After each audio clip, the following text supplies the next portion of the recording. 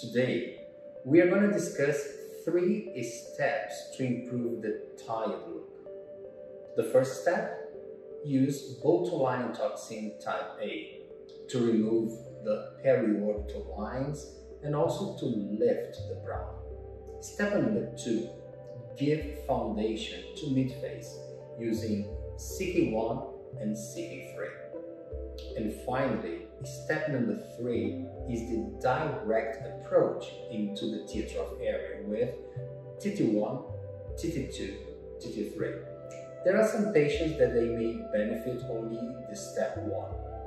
Others, they may need step 1 and step 2. For optimal results, put together step 1, step 2, and step 3.